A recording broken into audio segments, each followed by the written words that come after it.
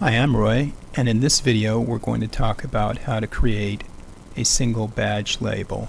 Before you get started, you want to make sure that you have a printer connected to your computer and you have ink in the printer or toner cartridge in your laser printer. After you get your hardware set up, you want to get the Avery 74520 badge label paper. The following list shows vendors that you can order from online if you can't find the default label in an office superstore near you. To get a badge label, do the following. Click the home icon in the toolbar. Then click this button here called Create a Name Badge.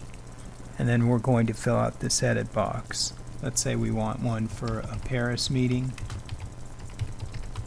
The company is ABC Trading, and the person with the badge is going to be Susan Summer, and she's a VP in sales. Then click the OK button.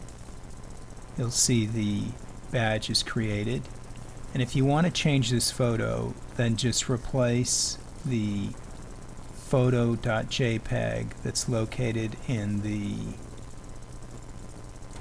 CA label templates badges directory. Replace that photo. And then to print the badge, just click the print button in the toolbar. Pick where your row and column are. Click OK. Then pick your printer from the printer list, and then click the OK button. Please click on the hyperlink to see more videos, and if you have any questions, please give us a call at the number shown on the screen. We're here to help, and good luck with the label. Thanks for watching.